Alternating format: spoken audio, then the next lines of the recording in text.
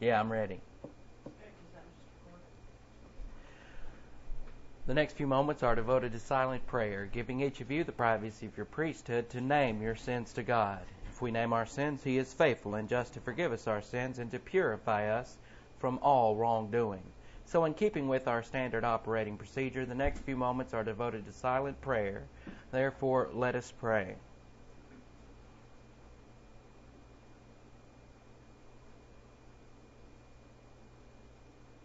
Father, we thank you for the wonderful privilege and opportunity to assemble ourselves together for the purpose of learning the Word of God. May God, the Holy Spirit, enlighten us and give us the concentration necessary to assemble this portion of the Word into our souls. In Christ's name we ask it. Amen. So turn in your Bibles to Matthew chapter 5, verse 20. Matthew chapter 5, verse 20. Matthew 5:20, For I tell you, unless your righteousness exceeds that of the experts in the law and the Pharisees, you will never enter the kingdom of heaven. Now, what it means here, it's saying that your righteousness must exceed self-righteousness. The Pharisees, the Sadducees, the scribes, Pharisees, and hypocrites, all of them were very self-righteous. And they thought they were going to heaven because of all the great things they were doing in life. They thought they're going to heaven because, well, they follow the Mosaic law to a T. And they think that because of that, they're going to heaven. But what Christ says is, no, they're not. Your righteousness must exceed that of the Pharisees. Your righteousness must exceed that of the experts in the law. And how is our righteousness going to exceed that of the Pharisees? Simply by believing in Christ. Because when we believe in Christ, we are imputed with the righteousness of God. Abraham believed in the Lord, and it was credited to his account for what? Righteousness. So we have righteousness when we believe in Christ. And it's that same righteousness that God has, and that's how you get into heaven, by having God's righteousness. The only way to do so is to believe in Christ. So the only way to exceed the self-righteousness of the scribes, Pharisees, and hypocrites, of those who are experts in the law, is to believe in Christ. And at that point you will possess the righteousness of God. And you do not possess the righteousness of God because of how you act, because of your morality, because you follow the Mosaic law. You are saved because you've simply believed in Christ, and that's given to us throughout all of Scripture, such as John 3:15, that everyone who believes in Him may have eternal life, not by being self-righteous, but simply by believing in Christ. John 3:16, For God loved the world so much that He gave His uniquely born Son, so that whosoever believes in Him shall never perish, but have eternal life.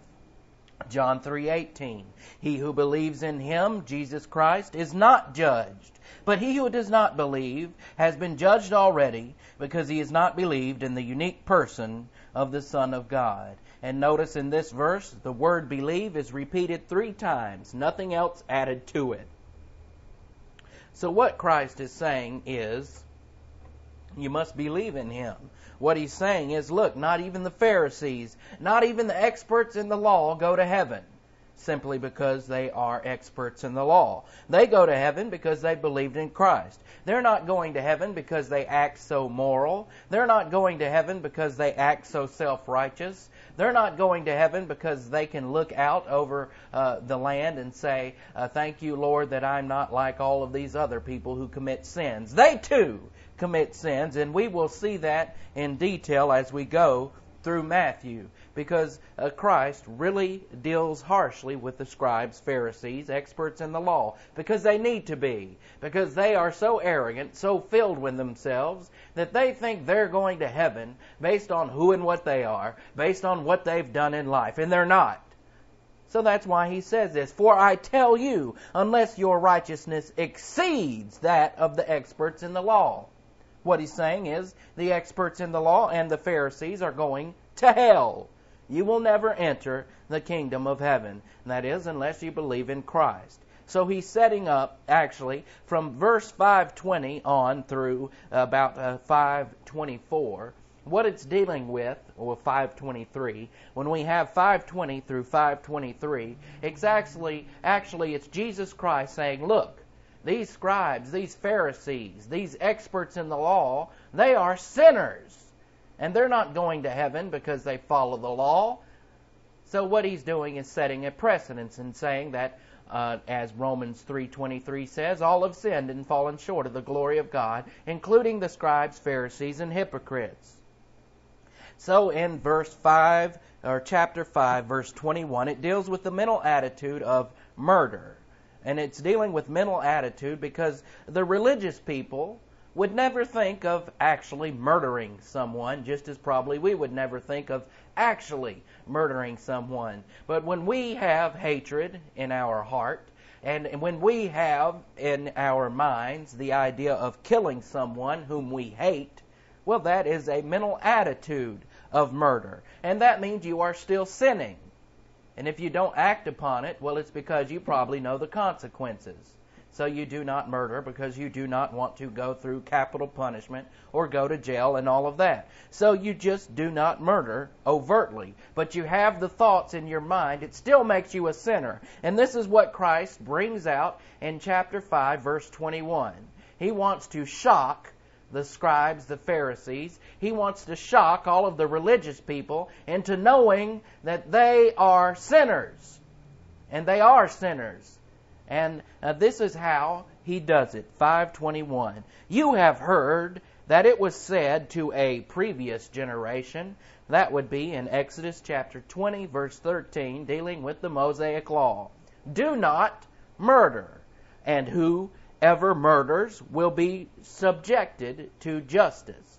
This means they will be subjected to temporal justice, capital punishment. In the Old Testament, anytime anyone committed murder, they were executed. They were stoned to death. And there was no partiality in the Mosaic law. Whoever committed murder, if they were crazy, if they were insane, in the Mosaic law, they didn't care. The Mosaic law goes like this. You've committed murder.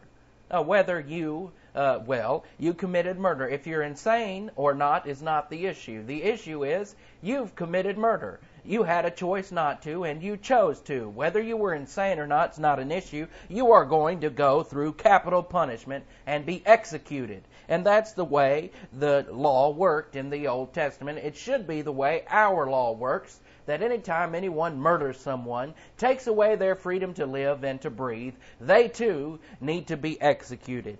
Do not murder, and whoever murders will be subjected to justice. That is capital punishment. Then in chapter 5:22, but I say to you, this is Jesus Christ, and what he's about to do is shock the socks off of those Pharisees, of those experts in the law. They're experts in the law. They know that they can't go out and commit murder. They've studied the law, and they know the 10 Commandments frontwards and backwards. They could go from 1 to 10 or 10 to 1. They knew them. They were very knowledgeable in the Mosaic law. But here is Christ still condemning them because he's saying, look, I say to you that anyone who is angry with his brother. Now this anger is orgizo in the Greek. That's O-R-G-I-Z-O. O-R-G-I-Z-O. And this Greek word refers to retaliatory anger. And it actually is a mental attitude of murder. And Proverbs chapter 6 verse 16 delineates that mental attitude of murder. So they think in their hearts, I wish I could murder that person. I wish I could kill that person whom I hate. And all the scribes and Pharisees and hypocrites, all of them had these thoughts before, and they knew it. So it was a shock to them to hear Christ say this. And once Christ starts to step on their toes, they're going to have a mental attitude of murder against Christ himself. And eventually they will hang him on a cross from their mental attitude of murder. But I say to you that anyone who is angry orgizo, retaliatory anger, a mental attitude sin of anger. Anyone who is angry with his brother without a cause will be in danger of being subjected to divine justice. That means they'll be subjected to divine punishment. The law cannot say, hey, I know you've been hating someone, so we will prosecute you. Well, they can't look into your mind. Although there is a stupid movement today they call them hate crimes. And if you commit a crime against someone and they say, well, you hated that person when you committed the crime, you get a harsher penalty. That has to do with liberalism and a bunch of gobbledygook. The Word of God comes at it straight and says, look, the law can't see you as a murderer, but God does. When you have that mental attitude of wanting to murder someone else from hatred, God sees that. The law doesn't, because you don't act on it. But God sees it, and this is a shock to all the Pharisees, because they've acted so holy, and they've never murdered anyone. They would never think of it unless it would be a Christian. But they would never think of it at this time. I would never murder anybody, is what they would say to themselves. And then Jesus comes along and says, hey, I tell you what, if you think about murdering somebody, if you have hatred toward your brother, you're a murderer. That's what he's saying. You have committed a sin. And we note this because in Romans 3:23, all have sinned and come short of the glory of God. And no one is excluded from that. We've all sinned. And Jesus Christ is shocking these people, making it very clear, saying that I say to you that anyone who is angry with his brother without a cause will be in danger of being subjected to divine justice. So God sees into your hearts.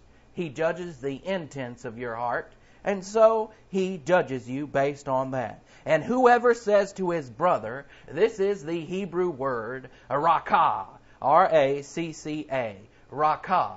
And excuse my French, but this is exactly what it means. It means, you bastard! If anyone says to his brother, you bastard! And this is rakah, R-A-C-C-A. It's a Hellenized Aramaic expletive. It's not Hebrew, sorry, it's Aramaic. It's an Aramaic expletive. And this was their form of cussing, and it would be roughly equivalent to us saying, you son of a bitch or you bastard.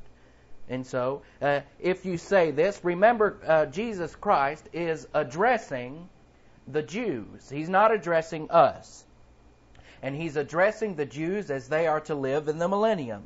And whoever says to his brother, you bastard, will be in danger of being brought before the court. Now this is an expression of a mental attitude sin. When you call someone a bastard, it's an expression of your hatred toward them. You don't just call someone a bastard for the heck of it. You're mad at them. You're angry with them. You probably want them to die. And you say, you bastard, or you son of a bitch. And that is actually what rakah means. And it's saying you will be in danger of being brought to justice because you've had this mental attitude sin. And now you're having verbal sins by expressing what's in your mind through the tongue. Then it goes on to say, and whoever calls a believer fool. That's what it says in most translations, fool. It actually is moron. Well, what they're doing, they're calling you a moron. Why? If anyone calls a believer a moron, it's dealing with people who've believed in Christ. And why are they being called morons? Because they're proclaiming the gospel of Christ. So, here they are, you're a believer in Christ. Let's say you go out and witness to someone and say, look, Jesus Christ died as a substitute on the cross for you. All you have to do is believe in Christ and be saved. And then if they say to you, you moron, well, guess what? You will be in danger of a fiery hell. Anyone who calls a believer moron or fool for proclaiming Christ as the Savior will be in danger of being sent to fiery hell. Now, why are they in danger? Because when they're calling you a moron for proclaiming the gospel, they're expressing their unbelief. They're saying, I don't believe you, moron.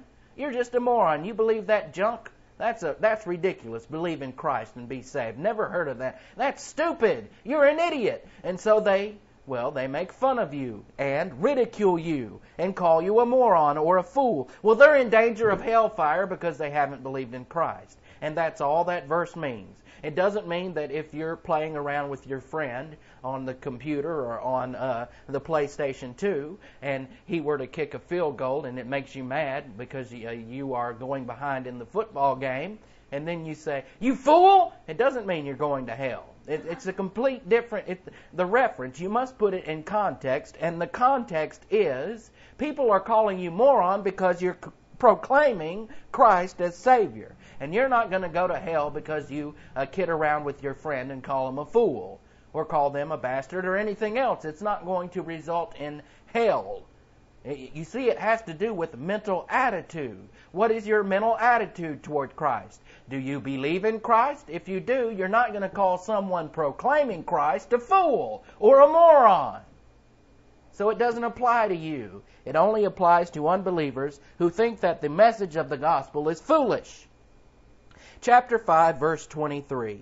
So then, if you bring your gift to the altar... And what does this deal with? Bringing a gift to the altar? So if you sin, are you going to have to start bringing gifts to an altar? What altar?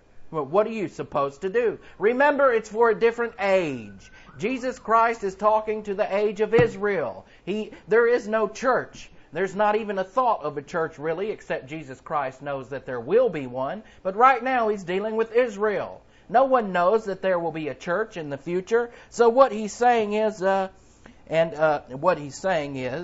from this, so then, if you bring your gift to the altar was the system of worship in the age of Israel. This is what they did in Israel. We aren't to do that today. We don't bring gifts to an altar. In fact, we don't cry at an altar for salvation. So then, if you bring your gift to the altar, part of the function of the Old Testament spiritual life, and there remember an act of mental attitude sin against a brother. You see, you go to the altar to worship. That's what they did in Israel. And so you're going to the altar to worship, and then while you're there, suddenly it pops into your mind, and you remember that you had hatred against your brother. There's someone in your periphery whom you hate. Someone whom you've had a mental attitude sin against. So worship is meaningless when you're in carnality. What this is saying is, look, you're out of fellowship. You're coming to the altar and you have a sin of hatred in your life. You're going to the altar as a member of the Israeli nation. You're going to the altar as a member of the Jewish race and you're a Judaizer and you've believed in Christ, but you're still functioning under the age of Israel, so you go to the altar as they've always done. And then you remember, as you bow down at the altar, or whatever you're placing at the altar, you remember that you've sinned against your brother through hatred. And the brother means anyone in your periphery. And you've sinned against them by having a mental attitude sin. So you remember that. And actually you've sinned against God. And so you are out of fellowship. So this is Christ telling the Israelis what to do. Those who are Israelites. He's saying, all right, you go to the altar as they've always been doing. He's just teaching them just as if their type of spiritual life would continue. And he was offering it to them as if it would continue, even though it doesn't. So he says, all right, your spiritual life is going to continue. What should you do if you kneel down at the altar, give your gift, and then have a mental attitude sin? What you should do is, in 5:24, leave your gift there in front of the altar. First, go and be transformed. Corrected translation. Go and be transformed. Now, how would that person be transformed? By rebound. When you name your sins to God, or acknowledge your sins to God, you've had a change of mind about your sins, and you've said, yes, I was wrong, I named them to you, and then, if you are wise, you do not commit that sin until you are tempted again and do it again. But what you do is you say, oops, I forgot to rebound. This is all it means. I went to the altar, and I was going to worship the Lord at the altar, and then I remembered I have sin in my life, a mental attitude sin. So now I must rebound. So go and be transformed. Go rebound. And then come present your gift. In other words, be in fellowship. If you're not in fellowship, your gift's not going to mean a thing. And the same is true in the unique spiritual life. If you go to church and you listen to the Word of God and you're not in fellowship, you're not going to learn a thing. Nothing. And the same is true here. When you go to worship, when you go to a worship service, when you go to church, make sure that you've rebounded so that you can get benefit from the message. If you don't, there's no benefit because you're living in sin and in carnality. Now, most churches don't teach this, and most churches, whether you're carnal or spiritual, you're still not going to learn anything. But that's because they haven't studied the Word of God as they should have. Instead, they've been busy visiting people in hospitals. Well, those people in the hospital would be just fine if you had taught them the Word of God, but now they can't handle it because you've been a fool as a pastor. So, then in chapter 5, verse 25, have a rapid, relaxed mental attitude. This is the corrected translation. Have a rapid, relaxed mental attitude. This is from the Greek word agape. Agape, remember there are two Greek words for love. One is phileo, that's a personal love. The next is agape, impersonal love. So have a rapid, relaxed mental attitude from having the equivalent of impersonal love toward your adversary. And what is that noise out there? Toward your adversary. And your adversary is, your enemy, the one whom has been antagonizing you. Have a rapid, relaxed mental attitude from agape toward your adversary while he is expressing hostility toward you. So during this time, he's expressing hostility toward you. And during this time, anyone includes the enemy. And at that time, the enemy could buy another one's banker's note. Let's say that you are having financial problems. And this is what Christ brings out, and this is what he means. You're having financial problems. Someone is expressing hostility toward you. Well, back then, if you were to have your enemy take your banker's note, and if you did not repay that note to your enemy, you would be thrown in jail, just as it was in Great Britain. If you could not repay something and you went into debt, well, they didn't bother with bankruptcy. That was just unheard of. There's no such thing as bankruptcy. What you would do is the person would say, this person has not paid back my loan.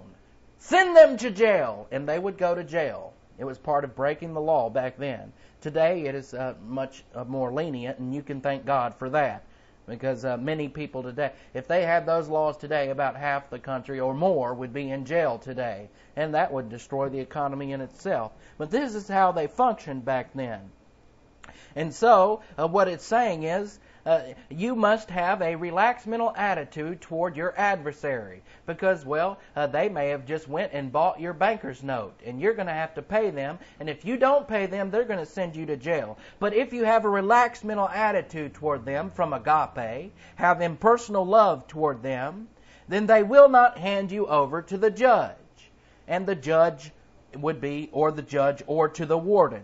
And you will not be thrown into prison if you function under agape. That's because you will not antagonize their anger toward you.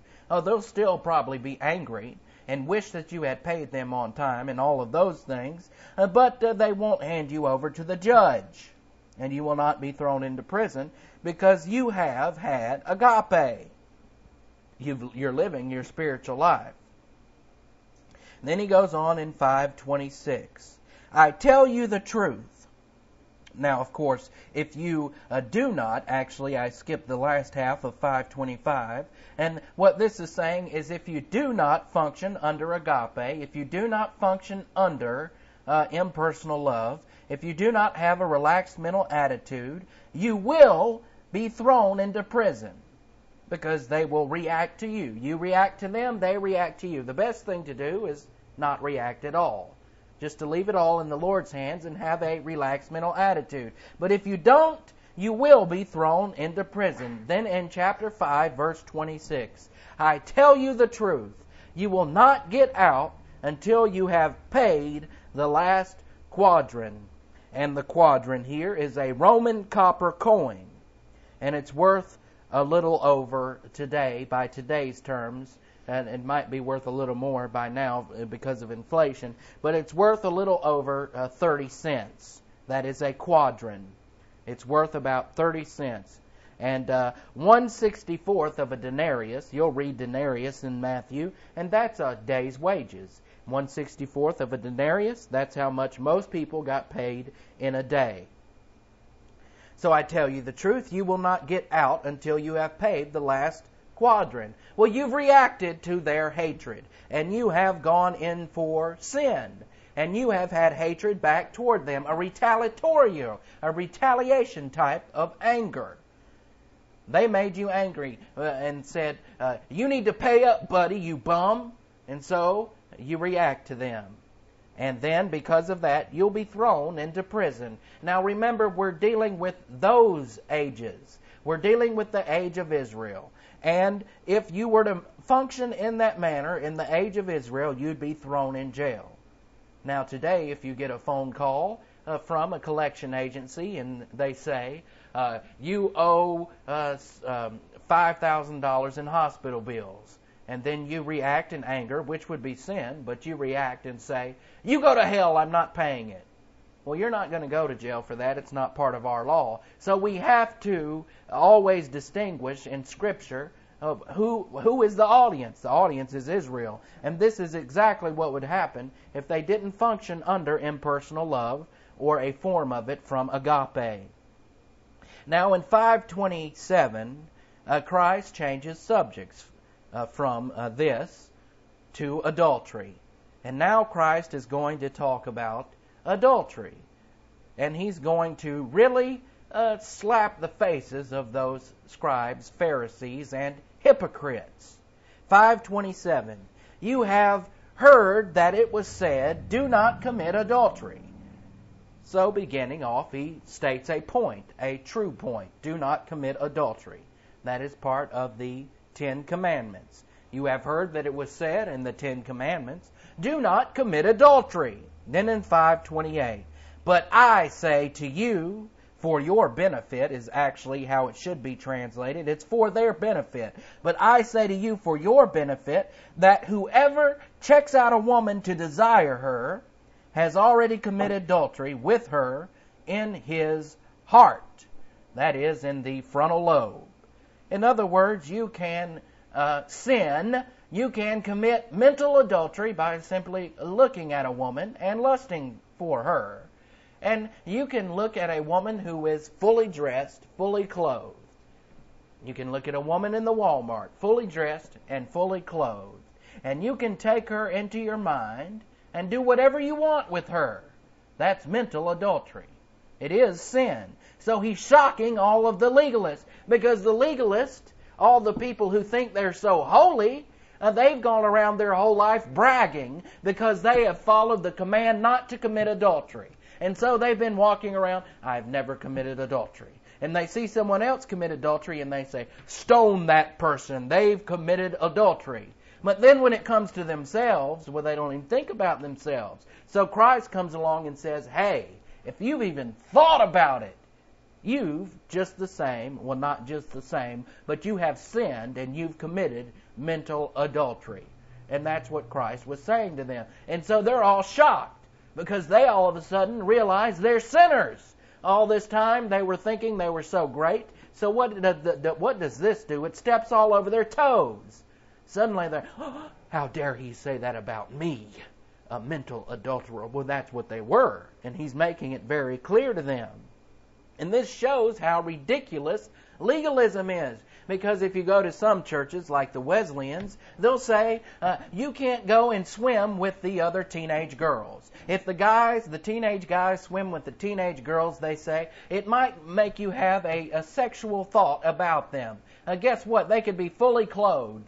They could be wearing the little bonnet that they wear in that stupid religion. And they could be wearing a dress down to here. And the dude could still undress her in her mind.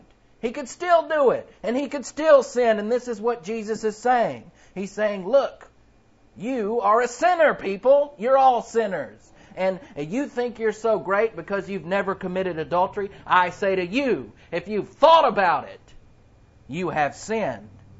And so, but the legalists, they're kind of weird, actually. They're kind of like perverts because every time you get around them, it seems like the only thing they think about is sexual sins.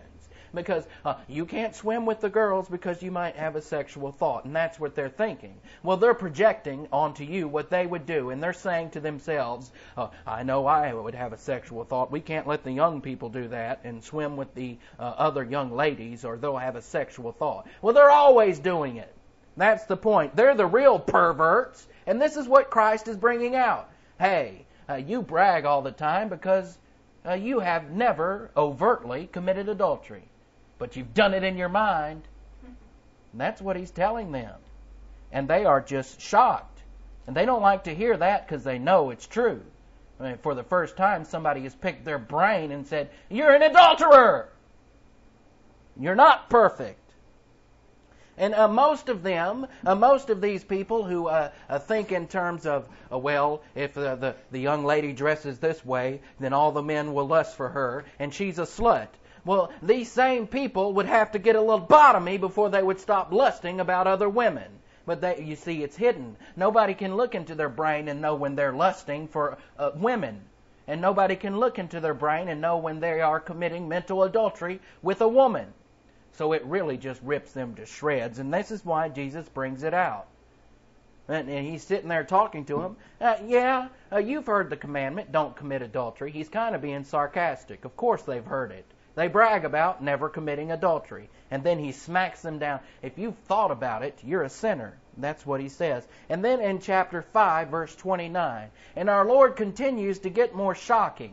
This verse here, it's not literal. Please do not read these that come later and take it literally. It's not literal. We do not pluck out our own eyeballs. That's ridiculous. It's not literal. This is what we'll get to. It's not a literal thing. It is a figure of speech in which he's shocking the audience. He's telling the audience, he's trying to wake them up, and we'll see that. Chapter 5, verse 29. And this is the corrected translation. Your translation probably says, since your eye. Well, this is dealing with your dominant eye, and in which you look with your eye at a woman and then have a mental attitude sin of adultery with her. Since your dominant eye, the mental attitude sin, causes you to have a mental attitude sin. You see, he's shocking right now. He's trying to be shocking by making this point. It's not literal. It's a shock. It's a type of a wake-up call. And what he's saying is, your eye is not the source of sin. You can know that from common sense. And you say, yeah, but I did look at a girl and lust for her. Well, your eye wasn't the source of sin. The source of your sin is in your sin nature, in which actually the source of your sin, when you sin, you choose to sin. When you sin, it's a volitional issue. It has nothing to do with your eyeball. But Jesus Christ is trying to be shocking. So he says this, but you have to understand your eye is not the source of sin. You're tempted from your old sin nature. And plucking out your eyeball will not stop you from sinning. Now, and you might be struggling with that right now, but if you've ever seen the movie Ray, guess what? Ray Charles was blind. But he lusted after more women than a lot of people with sight do. So his eyeball didn't cause him to lust, and he committed adultery. And he slept with every beautiful woman he could find. He would just touch them, though. He couldn't see, so he would touch their arms. And if they had a good feel to them, well, he'd lusted after them. So Ray Charles was blind, so his eye did not cause him to sin. Well, he has an old sin nature. If you're blind, you have an old sin nature. And Christ is only saying this to shock the legalist. Because they've always thought that if they could hide their sins from the public view, if they could just be sophisticated about their sin, they would never commit real adultery, but they'll think about it. And so if they think about it, nobody's going to know if they're thinking about it. And they can do this in their own privacy. Nobody will ever know. And so they can still continue to put on the front of holiness. But they're not holy. And Christ brings this out and makes it very clear. So, again, 5:29, since your dominant eye, and you have a mental attitude sin, causes you to have a mental attitude sin, tear it out and throw it away. Now, that's just shocking. You see, just imagine a bunch of religious people sitting in front of me today. And they have always bragged about how they have never committed adultery. And they brag about how they follow the Mosaic law to a T, which is what they did back then. I've never stolen anything. I have never committed adultery. I have never committed murder. I've never done any of this. So Christ brings out two things. He says, yeah, you've never committed murder, but you thought about it and you're a sinner. And then he says, yeah, you've never overtly committed adultery, but you've thought about it, so you're a sinner. So he's bringing out their thoughts, and it just burns them up. They can't handle this type of teaching. They've never heard it before. And then when he says, tear it out and throw it away, it's shocking. And so they'd, tear my eye out and throw it. And they would all start to think, I'm going to have to tear my eye out and throw it away because I've sinned. Well, so has everyone sinned. And so you can see how it would step on people's toes. Tear it out and throw it away. This is an analogy, however. And if they had any sense about them, they would recognize the analogy. The analogy is self-judgment. And how do you judge yourself? Rebound. The analogy is for you to name your sin to God, to rebound. He's saying, look, you've committed a sin of mental adultery. Name it. Rebound. That is the analogy of plucking the eye out. Well, you've named your sin to God. And so you're forgiven when you name your sin to God. Tearing it out and throwing it away, it's like naming your sin and disregarding it. It's just an analogy. A very harsh analogy, especially for them. And it's not literal. If it were literal, no one on the earth today would have sight. We would all be blind. And we would all go without hands, as we'll see later. So it doesn't have to do with. It's an analogy. It's not real. And as some people might take it literally, and that would be very stupid. And then it goes on to say, it is better to lose one of your members than to have your whole body thrown into hell. Once again, it is better to lose one of your members. That is, it's better to be blind than to have your whole body thrown into hell. And you say, well, what's this mean? If I sin, I'm going to hell? No. This is common sense. Of course it's better to be maimed than to go to hell. That's all he's saying. Christ is saying, hey, it's better to be maimed than to go to hell. Of course it is. Because you're maimed for however long you live on the earth, you die if you're a believer and you go to heaven. Well, of course it's better to be maimed than to go to hell. Now, if you were to take this literally, what you would say is, I must be maimed to go to heaven. And that's ridiculous. Self-mutilation is not part of salvation. And we don't pluck out our eyes to get into heaven. And that's not what Christ is saying. It's an analogy. It's a figure of speech. It's almost like sarcasm. And people are so literal, they get stupid about it. And they don't even know that Christ is just being a great orator. He's just getting up being an orator saying, it's better if you just pluck out your eye than to go to hell. Well, of course it is. He's stating an obvious. He's not saying, you don't see anything in there that says, if you pluck out your eye, you will go to heaven. Nothing there about that. And so people look at this in their ignorance and not knowing the basics of even English language and drama. Jesus Christ is simply being dramatic. He's saying, pluck out your eye and throw it away. Rebound. It's just a dramatic way to explain rebound. And then, isn't it better for you to be maimed than to go to hell? Well, just imagine, you have to understand the audience. There are definitely some people there who are religious sitting in front of him. And so they've suddenly realized, because he's been so tough, that they're sinners. All this time they've thought they were perfect by following the Mosaic law. And now he brings up that, hey, you can think about it and be a sinner, and you're a sinner for thinking about it. And so they're shocked. I am a sinner. So then he even shocks them more. Well, pluck your eyeballs out. better to pluck your eye out than to go to hell. What he's saying is, look, you religious people, you are going to hell. And there's nothing you can do about it except to believe in me. And he brings this out later. So he is really, really laying it on thick. And they know it. It's hard for us to pick up in the English until it's explained to us. But they knew what was going on, and they were very insulted. And some of them may have, however, believed in Christ, because they would have walked away saying, you know what? I am a sinner. I thought I was great. And one of the first steps is for somebody in self-righteousness to say, you know what? I'm really no damn good. I do need a Savior. So what he's trying to tell them is, you need me. You need Jesus Christ. Not me, but Jesus Christ. You need Jesus Christ as your Savior. So he really makes that point clear. And then in chapter 5, verse 30, he brings out something else. Now, he's just dealt with mental attitude sins. Now, in chapter 5, verse 30, he is going to logically deal with an overt sin. And of course, people commit overt sins. He doesn't elaborate so much on the overt sins because they're obvious. If somebody commits adultery, it's usually obvious. It's hard to keep hidden most of the time. And then when they do it, usually it leaks out. It's pretty obvious that somebody's an adulterer. And it's pretty obvious that somebody murders someone. It's an overt sin, not a mental sin. Mental sins are very easy to hide because they're all within your skull, and nobody can crack your skull open and see what you're thinking. So there's no way. So he makes a short verse, a little short thing on overt sins.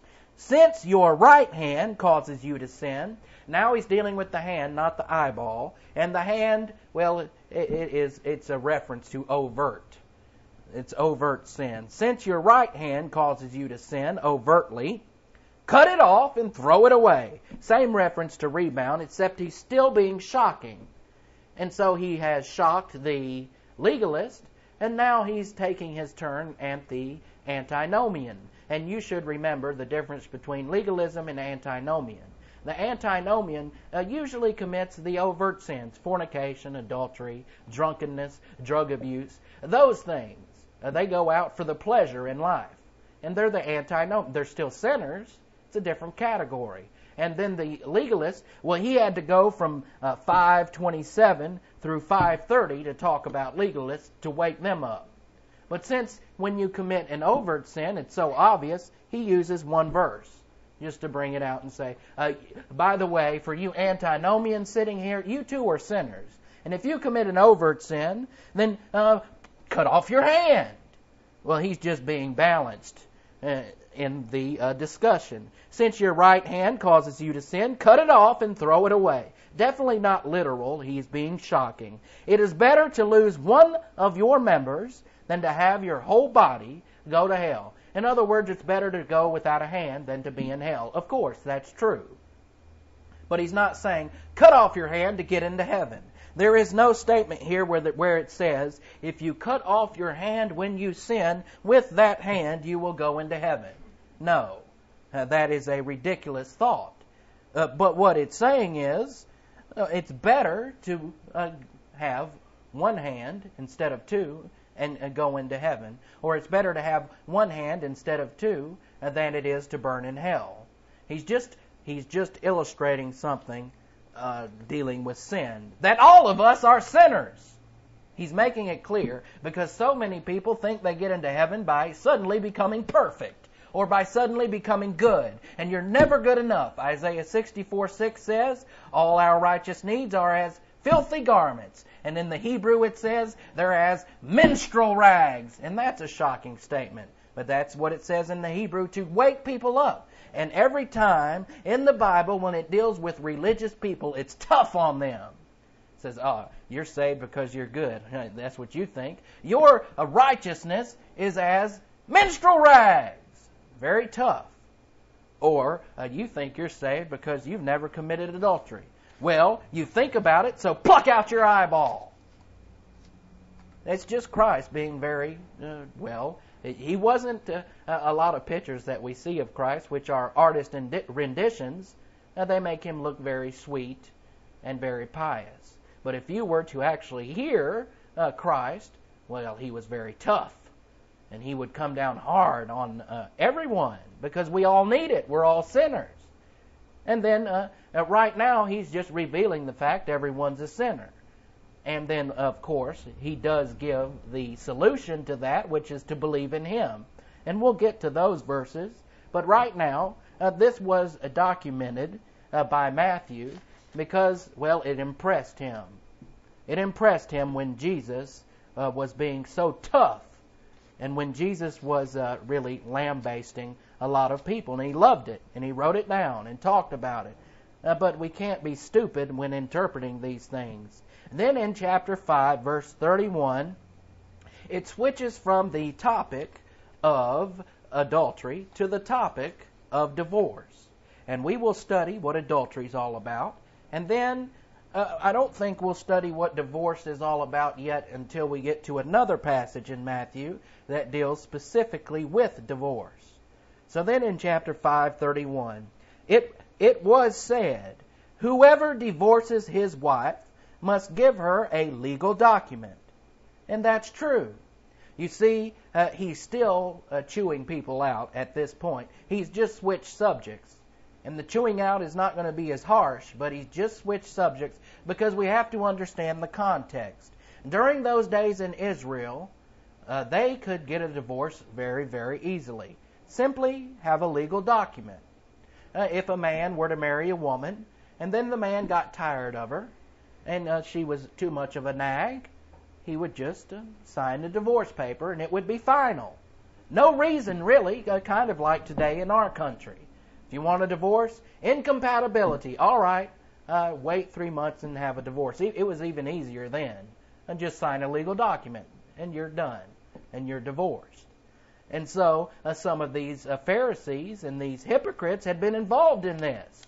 And just they get tired of someone, divorce them, go with someone else. So it was said, so now he's about to step on some more people's toes. It was said, whoever divorces his wife must give her a legal document. And that is what was said in the Mosaic Law. But he expounds on it and says, but I say to you that whoever divorces his wife, except on the grounds of adultery, that's dealing with immorality, except on the grounds of adultery, causes her to receive adultery. Now, what does this mean?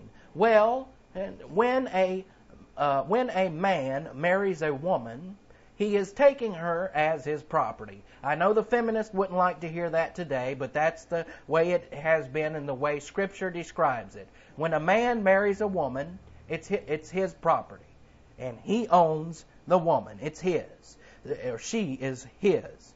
And so, if suddenly he just says, I divorce her, well, by law in that day, he could have said, I just divorce you. And she would go on her way. And he would be divorced to her. And in the meantime, she would meet another man.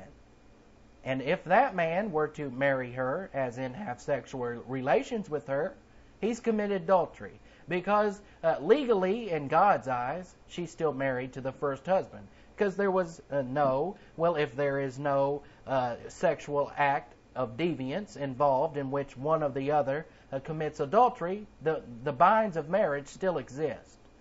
So what you can do is leave. It's like separation. It's the difference between separation and divorce. When you're separated with somebody with whom you've been married and you separate from them, you still cannot legally have sex with someone else. And so when the husband, who doesn't like the wife, says, I divorce you, and yet there's been no adultery, they are still, they're separated legally, but she can't go and remarry without causing the other man, actually, the man who marries her, to commit adultery. But what happens then? And you say, well, that sounds crazy. Is it a constant adultery? No. What happens is they get married, and then she has not yet had sex with anyone else, neither has her former husband. But she gets married now because she thinks she's legally divorced in the sight of the law, but she's not in the sight of God. So when she commits adultery, this time with the new man she's married, it's a one-time thing. Because when you commit adultery, it dissolves the bounds of marriage. So she would commit adultery, and then, well, that's a one-time event. And then any other sexual intercourse after that would be in the confines of marriage. I heard one idiot pastor say an adulterous marriage. That's impossible.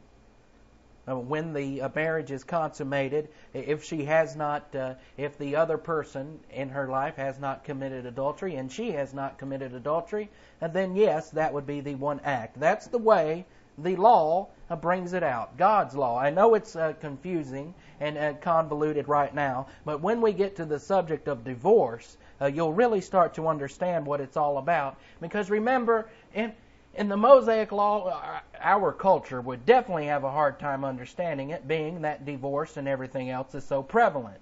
But when this law was first given, when the man married a woman, that woman was his.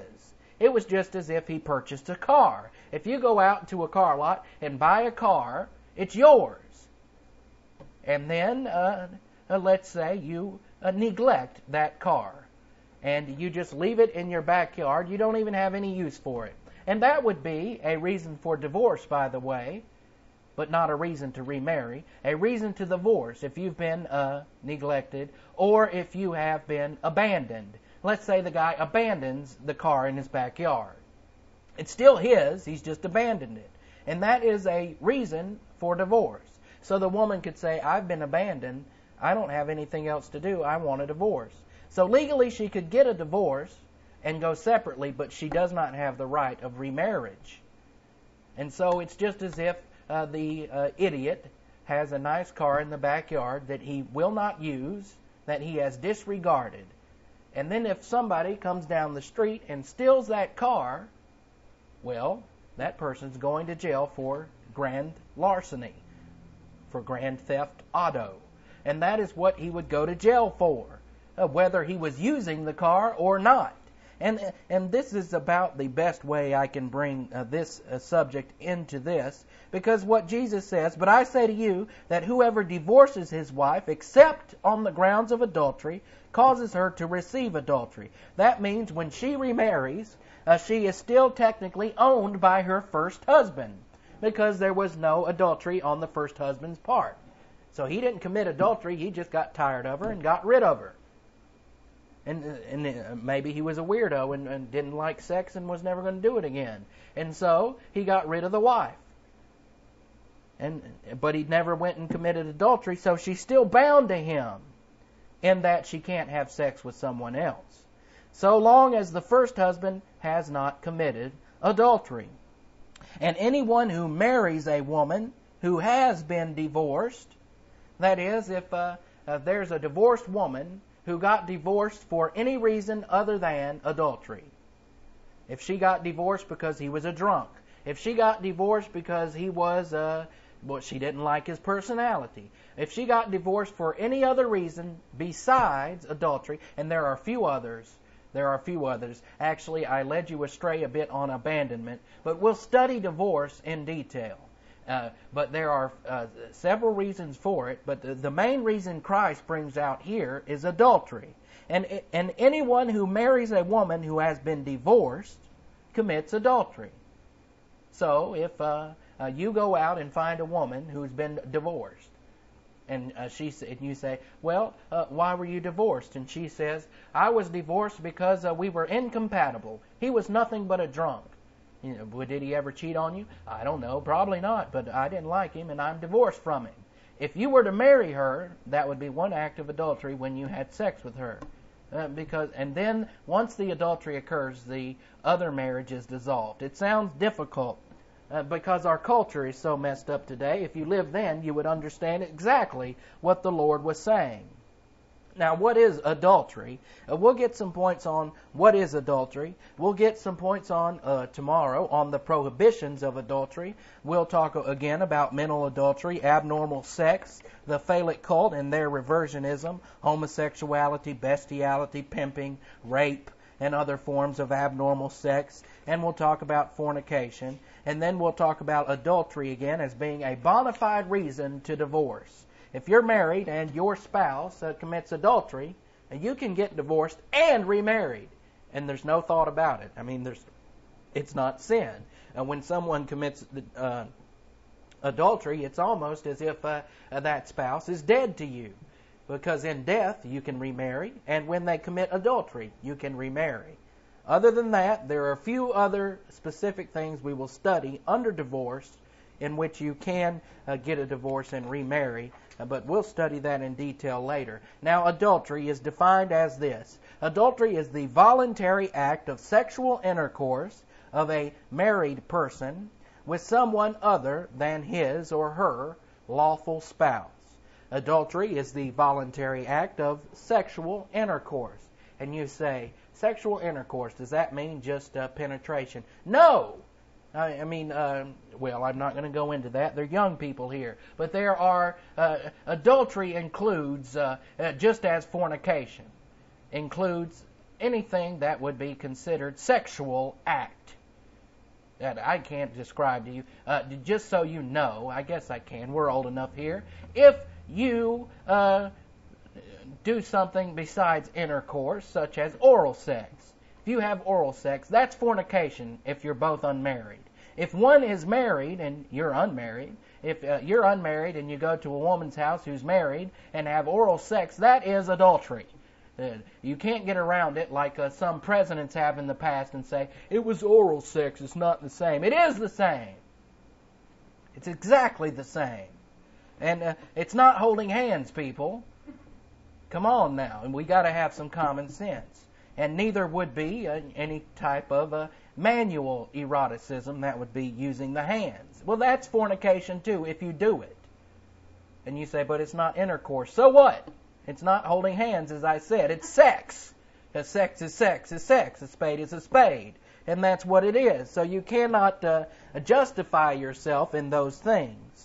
So, continuing, adultery is the voluntary act of sex between a married person with someone other than his or her lawful spouse. Adultery refers to sexual activity outside of the divine institution of marriage. And again, Adam and Eve set the precedence. Marriage was designed for one man and one woman, for Adam and Eve. And as I've heard it said, not Adam and Steve, but Adam and Eve. It's for Adam and Eve. No one in that relationship is one man and one woman. And you say, but David had 10 wives. Yes, he did. It was part of the culture, but he was wrong, and he suffered for it too. So you can't have more than one wife. The precedent was set in the garden. One man for one woman. Now then you say to yourself, and you get inquisitive and say, well, Adam and Eve had children. Who did the children have sex with? Well, they're brothers and sisters. But that was a different time. This was before. Incest is a sin, by the way, today. But at that time, it wasn't classified as a sin because the human race needed to procreate. And so remember, if you've been reading dispensations or you know dispensations, and God has a different plan for each age.